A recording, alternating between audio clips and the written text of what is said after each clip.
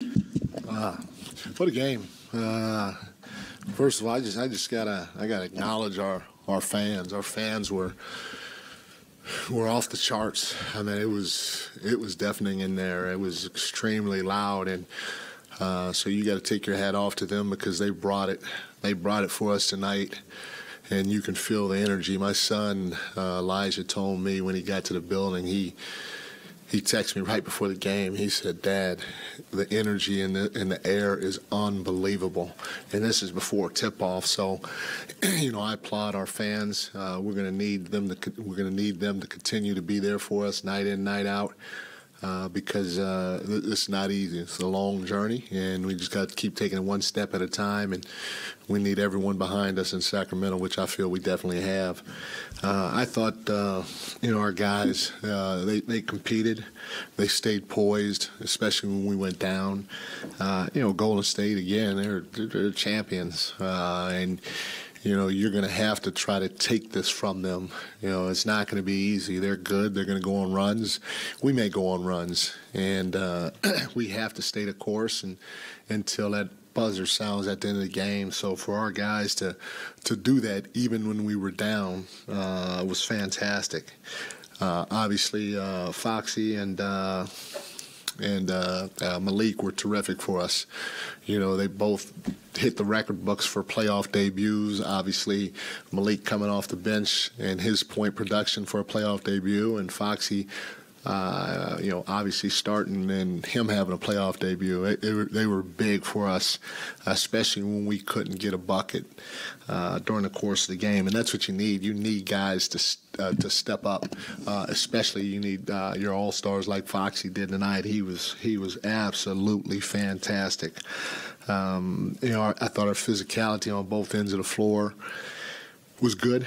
Our pace was good in the second half. We ended up scoring 10 fast break points in the second half, which was a huge difference than what we had in the first when we only had 2. And, again, I'm going to be preaching that the whole playoff run, physicality, pace, physicality, not just in the full court, but in the half court too, and physicality, not just defensively, but offensively as well.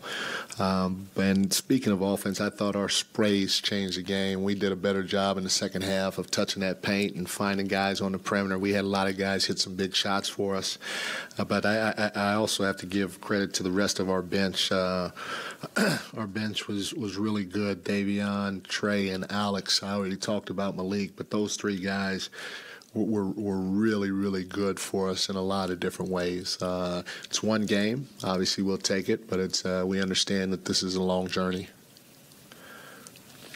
Coach, congratulations. Sounds like maybe some country music and Modelo are in order tonight. I don't know, but what can you share with us about the way you defended? Steph didn't get a very good look there. I know it was a very short clock, but what can you share about the way you defended their last shot and where that broke down for them? Well, I mean, he's capable of making any shot, and you just kind of hold your breath until that thing bounces off the rim. It's no secret we wanted to take away the three-point line, and that's what we tried to do. But in the same breath, he's so crafty that once he faced up, you had to try to contest, but not to do it where you're picking up a foul. Because if you foul him in that situation, we all know he's making all 3 free throws. He's about as good a free throw shooter in the history of the game as anyone. So, again, we guarded the three-point line. We did a fairly good job with it. He ended up breaking free at the last second. He had to rush, taking that 1-foot three-point shot, which at the end of the day you got to live with as opposed to fouling him. Mike, Matt George, UBC 10. Over the course of the season, a couple times you talked about you can't always call timeouts to regather the group. You need them to do it yourself. How pleased are you with how they responded to Steph and Clay's kind of big shots in the fourth quarter to make sure things didn't get out of control? No, I'm excited. We had an extra timeout to burn, and it was close. Not just to stem the tide a little bit, but I thought our guys would, especially Foxy, because we ran them, would need need a quick blow. But we kept mixing in stops with big threes that they hit, and we were pushing it. And I did not want to hinder our pace at all, and that's why I didn't burn. That's why I didn't use extra timeout, because I thought every time we got it off the glass, and even after the makes, we were trying to get it up the floor, and I didn't want to take that away from them, because that's how we're going to have to play throughout our playoff run. James Ham, ESPN 1320. Mike, we've talked about it all season long with you. You started early in preseason talking about how De'Aaron has to be a two-way player for you guys. Yeah. The 38 points was nice, but his defense tonight was probably some of the best we've seen in his career. Just what has gone into that, making him that type of defender? Well, first of all, he's embraced it. He knows that he has to be able to do that in order for us to attain or achieve our goal. He's got to be a two-way player if he expects at all, at any time, to win a championship, and he's got to do it at a high level. He was really good tonight. We try to give him a rest from time to time by throwing Davion in the game and letting Davion chase Steph around. We also mixed in a little bit of zone and boxing one, and we're going to have to keep trying to mix it up throughout the course of the game. But he's going to have to be not only elite for us offensively, but elite defensively. And that's what an all-star does. That's what a first, second, third team All-NBA player does. They rise to the moment, especially when the moment's really big. Like we know Malik right here. We know Malik's got a big personality, and when he plays, he's always aggressive and getting his shots up. But to see what he did tonight, what'd you make of that, particularly in his playoff debut, and how much does his personality rub off on his teammates when he is encouraging guys, and particularly guys off the bench, to do what they do? Malik is a confident individual, and you can feel that when you're around him. And I told him there were a couple of times where I thought he touched that paint, and he had a couple of sprays in the first half. And I told him, I said, Malik, I'm not trying to call you off your shot. I'm going to live with you shooting the ball. But when you touch that paint, if you can feel it, we got guys wide open on the perimeter, because they're either A, trying to blitz you, or B, and so they're sending two at you, or B, they're sending a second, sometimes a third body when you hit that paint. I said, now, again, I know you can score. And if you don't agree with what I'm saying, you do what you want to do, and we're going to live with it. And, you could feel Malik's confidence, and we need that in games like this, because he ain't afraid of me, and he ain't afraid of the moment, which is what we need. Coach, Mark Devon, Davis Enterprise. Third quarter, the scoreboard showed you guys missing 18 of your first 22 three-pointers. You guys end the game making 8 of your last 10. Talk about that turnaround, how you made it happen.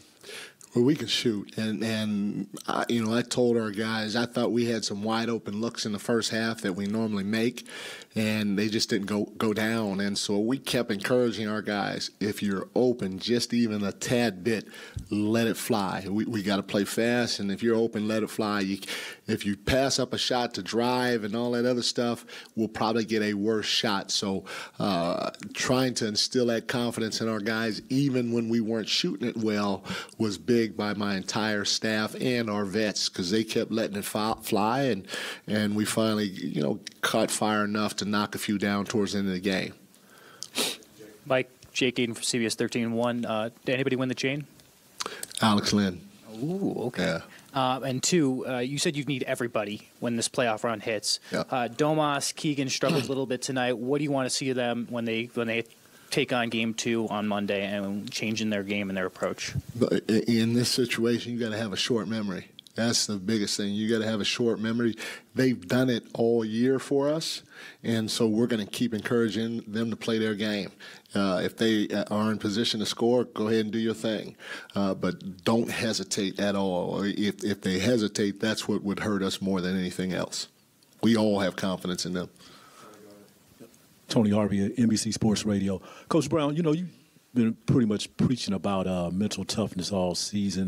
That fourth quarter fury, would you describe that, as something that, that your team just upped the level and just rose to the occasion?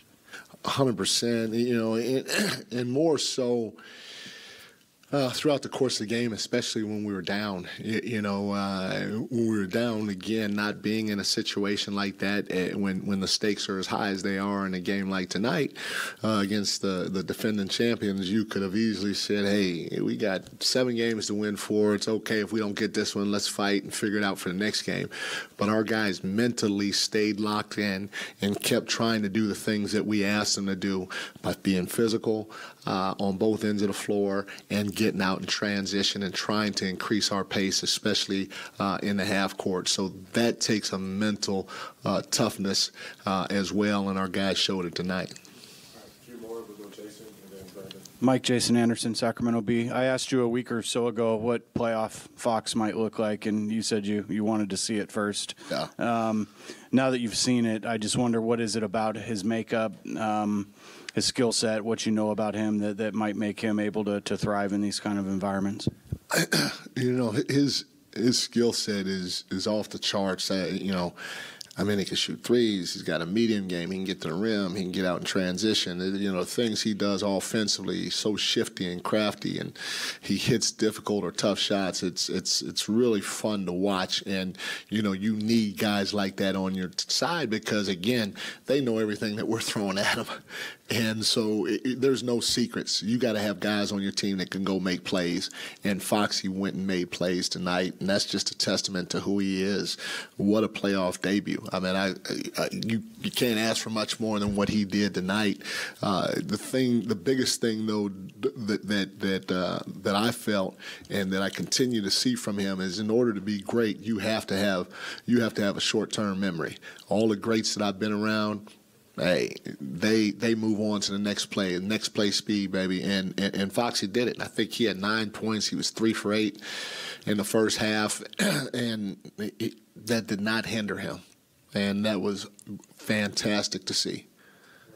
Yeah, Coach Brendan Nunes, Kings Herald. That box and one that you mentioned, we saw a lot of in that second half. What allowed your team to be successful in running that, and how well do you think they did of going in and out of that coverage as you called for it from the sideline? They did a great job, and we don't work on it a ton, and it was part of our game plan as coaches going into this series. And I won't forget, we were in the coaches meeting, and somebody said, hey, let's work on the box and one, let's work on this, let's work on that. And I said, no, we're not going to, because the beauty of us going to a box and one is we don't really know what we're doing, which that may confuse the other team. So let's just let them play.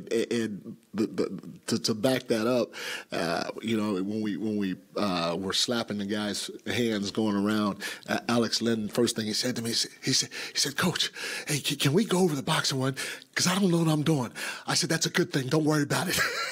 And I kept it moving. So we have some principles, but the biggest thing is we just got to talk or communicate with one another, cover space, and if somebody gets cracked, then you go ahead and switch it. Michelle Dapper, KCRA. Coach, Harrison Barnes called this an emotional win. What do you think this win means for a guy who's been through the highs and lows of this franchise? Means a lot, and not just for him, but it means a lot to all those guys because, I said this before, when you have a team that is inexperienced in a lot of different areas, you got to find little victories and celebrate them just so that they can continue to believe, and the more belief they have, that's the more dangerous that team becomes. And so getting this win for sure is an emotional win, especially with us being down with the defending champions in game one, and hopefully that's going to give us a little bit more confidence going forward. Yeah, Coach Sarah Hodges, CBS 13, just to go off that, just to be able to come up victorious in game one against the Warriors, how huge is that, as well as just building that confidence? It's huge, you lose a game and doubt can start creeping into certain guys, especially guys that haven't been on this stage yet. You're playing against the defending champions and so on and so forth. And so when you can go out there and you can get a win, especially in game one, especially at home, that always helps the psyche going forward. Thank you, guys.